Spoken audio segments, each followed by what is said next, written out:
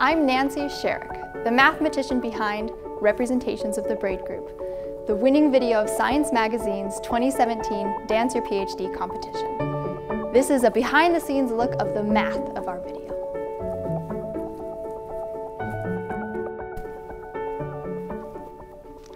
Let's do a little recap of everything we've learned so far.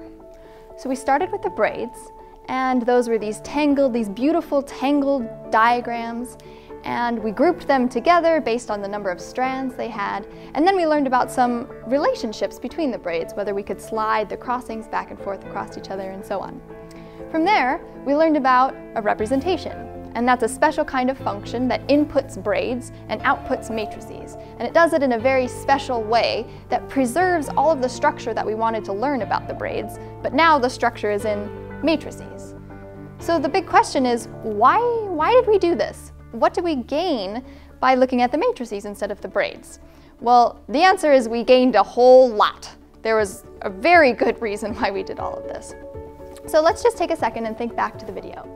When the first braid enters the nightclub scene, we're sort of like shocked by this different landscape that we see. There's black lights, there's glowing numbers, there's dancers, there's just so much going on. And what I really wanted to convey there was this idea that we've really gone into a different realm, but that this realm is like a really cool place to be. And that's because matrices are super cool. And we have a lot to study them. We have a lot of power here. We have the entire field of linear algebra just right behind us, ready to study the matrices. So in the video, we focused on 4 sort of properties about matrices, or operations we could do to matrices. So let's talk about them. The first thing we need to do is pick a matrix. So here I'm going to call my matrix M, and it'll be this 3x3 matrix. Now in the video we saw these 4 operations: the invariant subspaces, conjugation, the trace, and the determinant. Now invariant subspaces, the way that you find an invariant subspace for your matrix M is to solve an equation that looks like this. It's a little bit complicated, so I won't say too much, but invariant subspaces are super cool. The next thing that we did was conjugation, and in this part of the video we saw a hula hoop dancer, and she is just an amazing dancer. It was super fun to have her in the film. And what you do by conjugation is you take your matrix M that you want to study, and you take a new matrix S, and you multiply on one side of the matrix M by S inverse, and on the other side by S. So what you're doing is sort of encircling the matrix M.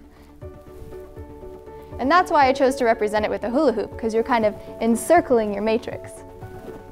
I know, I'm so funny. The other 2 operations that were depicted are a little easier to understand. The trace, what it does is it's an operation that takes in a matrix and outputs a number. And this number sort of is measuring a property about your matrix. The way that you compute it is you add up the entries on the diagonal of your matrix. So here I'm going to go 1 plus 1 plus 2 is 4. And that's the trace of my matrix. Now, the coolest one and my favorite is the determinant. So like the trace, the determinant takes in a matrix, does some tricky thing to it, and outputs a number. And that number is again measuring some sort of quality of our matrix. So here's how you can compute a determinant of a 3x3 matrix. You take the first 2 columns of your matrix and write them next door to the matrix.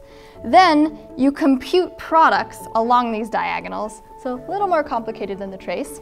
You compute these products, you add them together, you do a subtraction, magic, magic, magic, and you get a number out of it. But here's what's so cool.